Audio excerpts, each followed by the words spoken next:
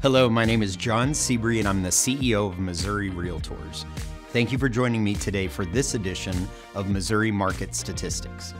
Overall, Missouri real estate remained steady in the month of November with the number of homes sold and sales prices compared to previous years. Let's take a look at the results.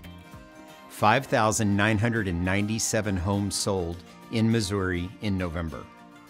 The total sales volume was over $1.2 billion.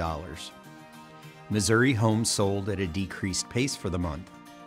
The median sales price for the month was $170,000.